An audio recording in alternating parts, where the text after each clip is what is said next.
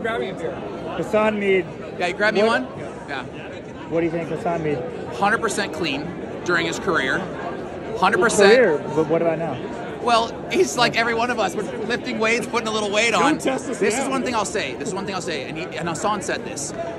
When you're a pro athlete, when you're getting tested, you never ever take something that's not been third-party tested, right?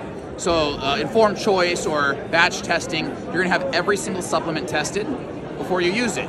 Now Hassan doesn't care about that because he's not a pro runner anymore. So he goes and grabs an energy drink or pre-workout. Could some random energy drink stop with steroids? They're all tainted. I'm telling you that right now. Every one of those supplements out there, if they're not batch tested, they're probably tainted. They're containing something that they say they don't contain, or they're missing ingredients, 100%. So get your stuff batch tested if you're getting tested. That's why I never tested positive, because I never took anything. And if I did, it was batch tested. It sounded suspicious. Right? Yeah.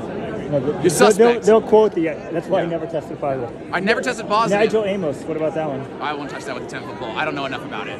Because yeah, then people are like, wait, well, stuff going on in OTC, it looks bad for OTC, right?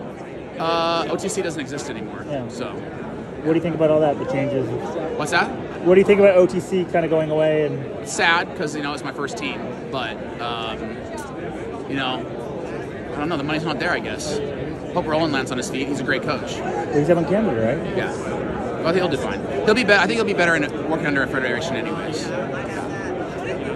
What's up next? Come on, YouTube. What's your biggest? What are you working on big? That's I'm making an obstacle course, 7 obstacles. Anyone can come participate on it. You get through the obstacle course, you win 25 grand. So you better be training.